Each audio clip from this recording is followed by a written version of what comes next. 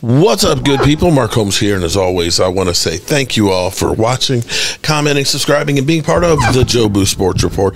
Without you guys, as well as you ladies, you know that this literally does not work. Hope everybody's having a great Thirsty Thursday.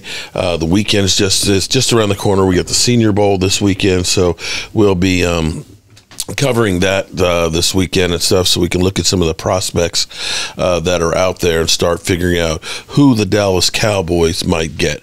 We still have the offensive coordinator position that's open, and a name that has been talked about for quite a few years now, Tony Romo.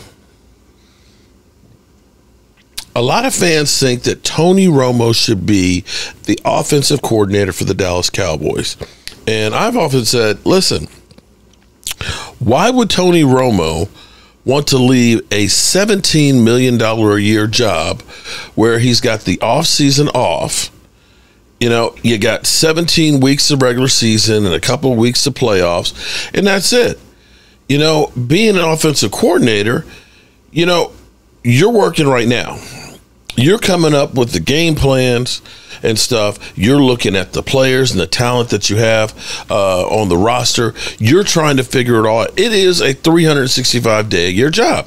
Why would Romo want to leave a cushy job announcing games for that? Well, Tony Romo has seemingly gone from one of the most loved sports personalities doing games to now one that just makes you nauseated. It's getting to the point where he was originally talked like he was John Madden a couple years ago. Now it's talked more like he's Jason Witten. So it may be that he may be looking for another position, because CBS is basically known that this was a problem going into this season. And mind you, let me read to you a little bit about what's going on here. CBS executives apparently aware that Tony Romo's work as an analyst has gone downhill.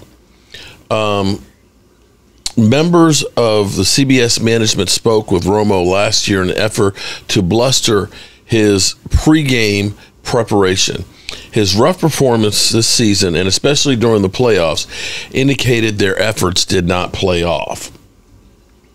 Tony Romo needs to study more. He needs to be better prepared. As you move away from the sidelines, you need to do more work. I know CBS is aware of this. They've tried to intervene last season. They knew, they anticipated this. That's a credit to them, the people in charge there, but it has not gotten better. Romo's performance during the AFC Championship exposed all of his flaws. Now, for me, I'll be honest with you, I don't notice them because when I'm live streaming, I'm listening to everybody that's here or the Zoom call and so on. I'm reading the comments and things. So, you know, I'm seeing the plays. I'm not necessarily hearing what they're talking about. So I've missed a lot of this. He was all stick and no substance, and seemingly wasn't aware of the biggest storylines heading into the game. When tight end Travis Kelce mocked the broken moniker, the Bengals referred to Arrowhead Stadium as the Brokehead due to their success in Kansas City. Romo sounded perplexed. It's not Burrowland, he said. It's Arrowhead, he said. Romo rough showing Sunday stood in stark contrast compared to his work calling for the 2019 AFC Championship, which might have been his apex as an analysis. Romo predicted nearly every Tom Brady throw during the Patriots' comeback win over the Chiefs. Nowadays, that clairvoyance is gone. It doesn't seem like Romo is getting much help in the booth either. Nance appears to be content with letting his partner struggle. This is the narrative out of CBS when Romo was getting all the publicity. You heard from Nance's side and people in CBS that Nance was the one creating Romo. The issue now is, why isn't Nance helping Romo to get to the next level? CBS kicked off the broadcasting bidding wars with Romo when it inked him to a 10-year, $180 million contract. Wow. And so now they're having some buyer's remorse. I'll be honest with you. I will be 100% honest with you. I have hated whenever Tony Romo has been the commentator for the Dallas Cowboy games. It just doesn't go well for me. And for me, when everybody was singing his praises in 2019, because he was always going to, it's like, you know what? I'd rather go ahead and see the play unfold, and then you tell me about it, as opposed to it being scripted where you got a script that tells you exactly what's going to happen. I don't want to know beforehand. I want to see what's going to happen. But that's me. That's me. And maybe other people want to know what's going to happen on this play. Okay. But when you start thinking about then analyzing the play afterward, it's really not there.